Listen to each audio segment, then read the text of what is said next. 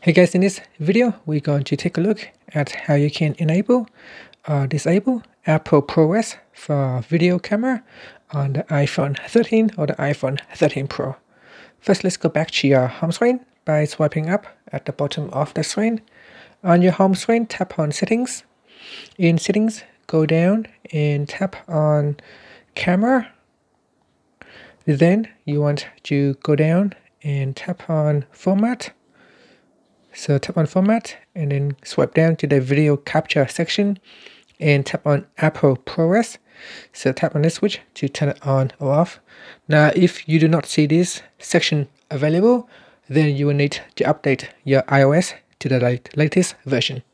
And in here it said that Show Camera Control for ProRes. ProRes is one of the most popular formats for video professional post-production, but it can take up quite a lot of storage space.